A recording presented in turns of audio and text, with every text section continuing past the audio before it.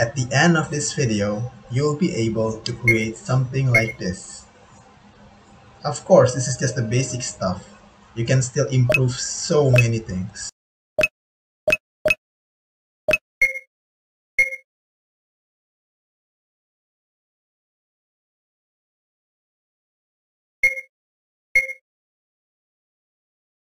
Quest system.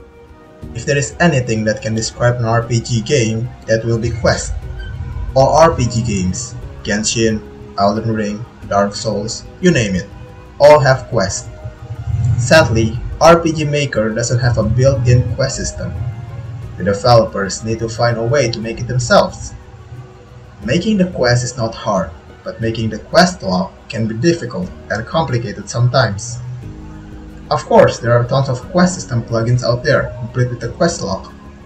However, these plugins are a little confusing to use, especially at the beginning, at least for me. That's why in this tutorial, I'm going to show you guys one of the methods to make a quest log using RPG Maker's Show Choice feature, and of course with the help of a plugin.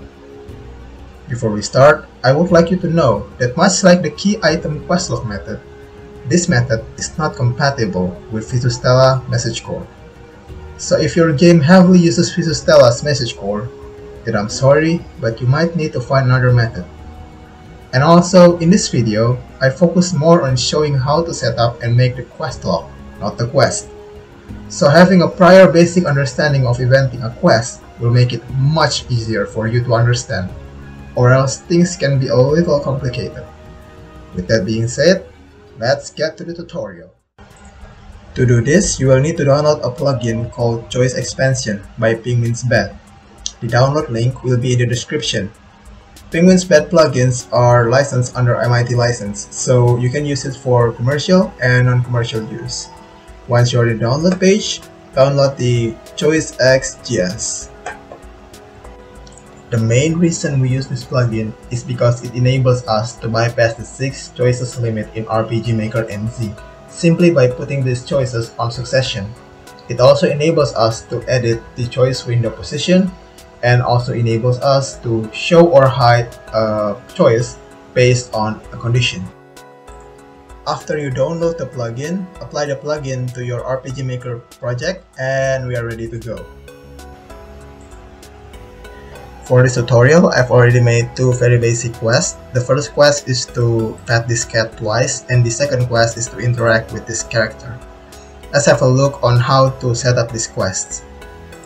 So as you can see here, it's a really normal quest offering. The player can accept or reject.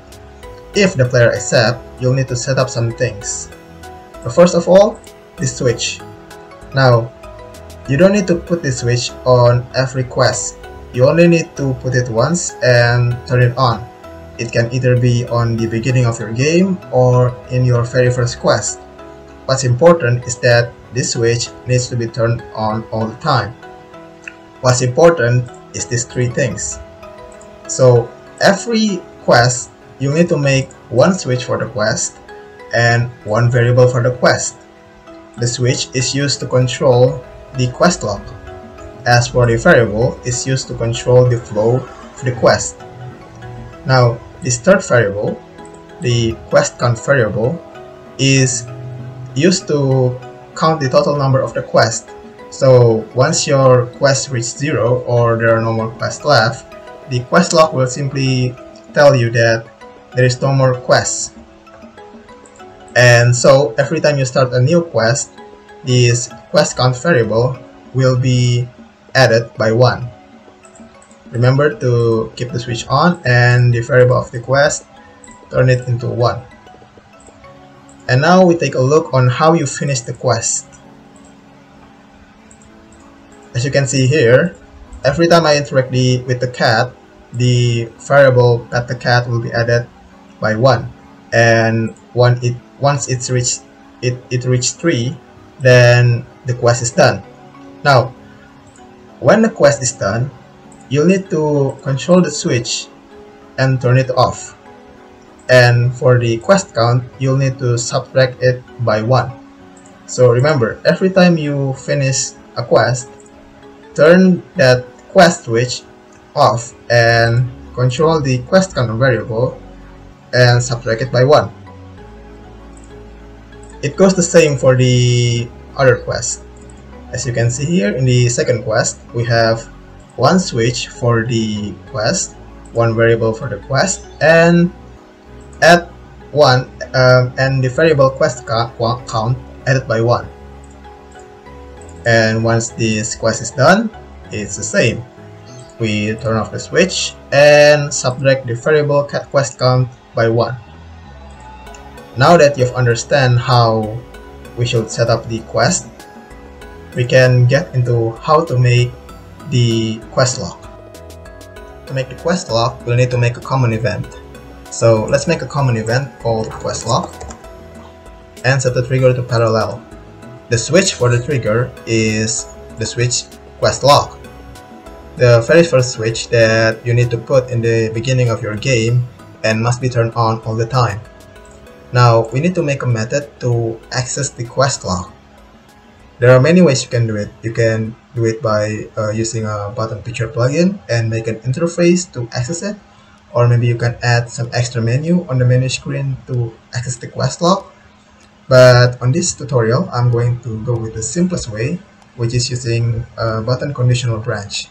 So you go to conditional branch, choose the button, and choose any button you want. For this tutorial, I'll go with page up. So when the button page up is being pressed, the quest log will be called. So now we'll be setting up for the quest log. First of all, we go to plugin command and choose the choice expansion plugin, and we choose the choice pause command. You use this command to edit the position of your choice window, and I want the quest log to be on the top left corner of my screen. So I'll set the X to 16 and Y to 16. You can left the row at 0. And now to make the quest list or the choice list, you simply need to do the normal show choice feature. But the difference is, before we put our quest name or write down our quest name, we need to put down the condition first. And the condition is based on the switch of each quest. So how do we make the condition? We simply need to write if S stands for switch, bracket, and here's where the ID of the switch be put to. Then you write the name of the quest, pet a cat. So what this condition basically means is that if the switch with ID 2, which is the ID of our first quest switch ID, then is turned on, then this choice will be displayed. And if it's off, then this choice will be hidden. We do the same thing for the second quest. If switch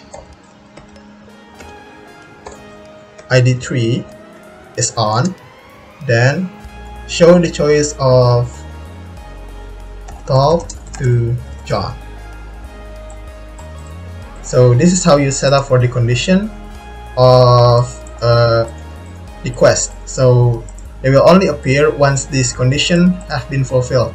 And you can also use variables for this, so it's not limited to just switch. To change from using switch to variable, you simply need to change the S into phi, and the ID is the same. You write it down right here. After that, we'll need to show a condition where there is no more quest left. To do that, we'll need to make a conditional branch with variable quest count equals to 0. So if variable quest count is equal to 0, then when you call the quest log, there will be a text. There is no ongoing quest. So this is basically the basic structure of the quest log. We will test it after this. So we still need to add the item of each choice, but before we go into that, let's test it first. As you can see here, we are already on the game. Now, if you try pressing page up now, which is the keyword of our quest log, nothing will appear because the switch that activates the common event hasn't been turned on yet. Now we'll try to talk to the first quest giver. Pet the cat 2 times, yes. And now let's try to press the page up. And as you can see, our first quest has appeared in the quest log. And now we'll try to talk to the giver of the second quest. Talk to John, yes. And we press page up. And as you can see, our second quest has been added to the list, to the quest log. And now we'll try to finish the quest. We'll pet the cat 2 times. 1, 2. You've pet the cat 2 times. This means that the quest has been finished. And let's check it on the quest log again. And as you can see, the first quest, pet the cat, has disappeared. And now we'll try to do the second quest. You've talked to John. And when we check our quest log, there is no ongoing quest. Now we will add the transition into the quest log and also add contents to the quest on the quest log. To add the transition, you can do it any way you want, but I'll do a simple one in here. I'll use picture, so I show picture and I've made a background, which is basically just a black color but with reduced opacity. I'll set the opacity to 0 and we made a fading animation. Move it to full opacity in just 30 seconds and wait for it. And at the end of the statement, we'll move it back to 0 opacity in 30 seconds and then we erase the picture. And now, to create the content of each quest, obviously you can do it any way you want. You can maybe use the text message or any other way, but in this tutorial, and the best way I know is to use a picture. So you will need to make a picture that contains the description, the objectives, and all the other things that you want to show in your quest log, and hold it in this choice. So I've made some very basic picture. Show picture number 2. We use a number that is higher than the background, so it will be above the background, not below the background. And I'll take the first quest image, set the opacity to 0, and add some fading animation. We do the same for the second quest. Just change the picture. Now, obviously, if you keep it like this and didn't change anything, after you close the quest log, the image remains there. So you will need to do something to remove the image. And to do that, we will need to do another show choice, and this time just disallow cancel and just use one choice. You can write anything you want. In this tutorial, I'll just write understood, and inside this choice you'll move the picture to 0 opacity and then erase it, just like this. Copy it and you're done.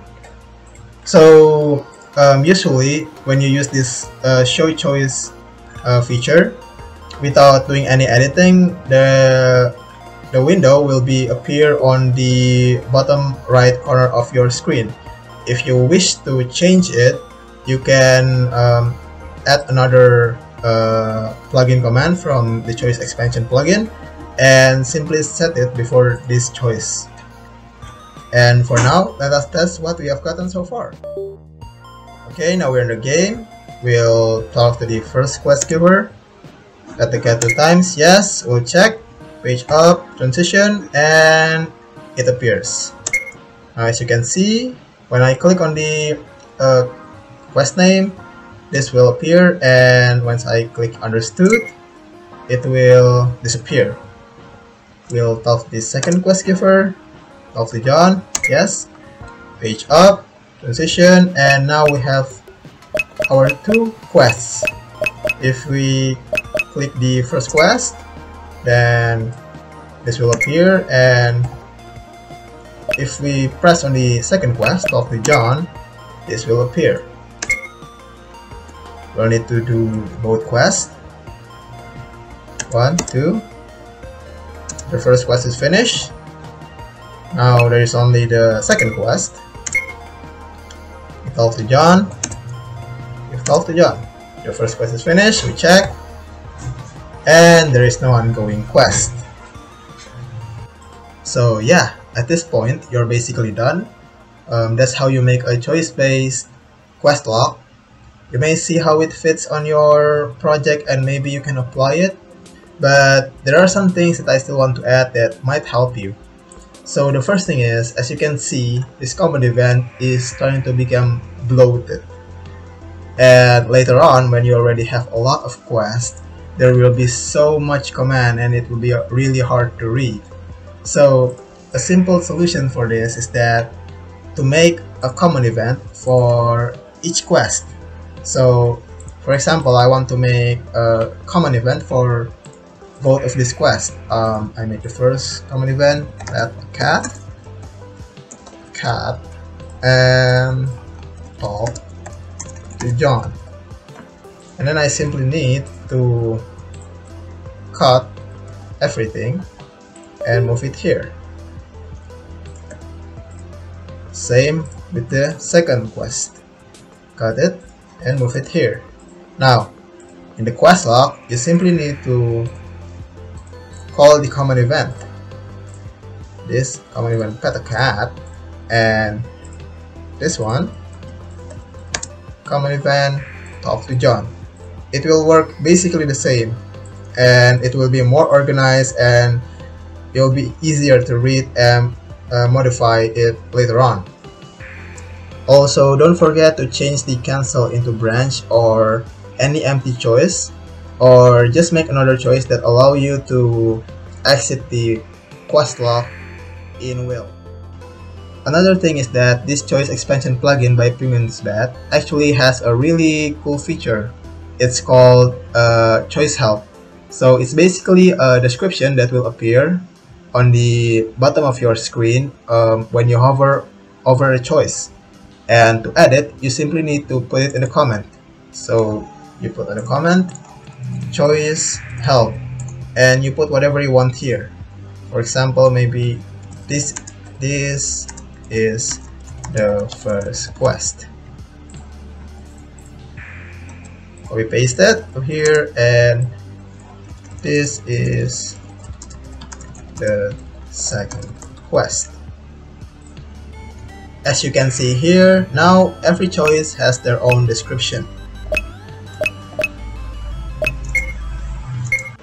So yeah, that's basically how you make a choice-based quest log in RPG Maker MZ. I haven't tried it on MV, but since the plugin is available for both MZ and MV, I think it's probably going to work too. Surely this method is not the best one out there. Using legit quest system plugins are much better. But self-made method like this allow you to be more flexible with how it works, since you made it yourself. Farewell then, that's all I can share for today. I sincerely apologize if there is anything I said or did that offended you. I hope the tutorial helps, and I'll see you in the next video. Have a good day.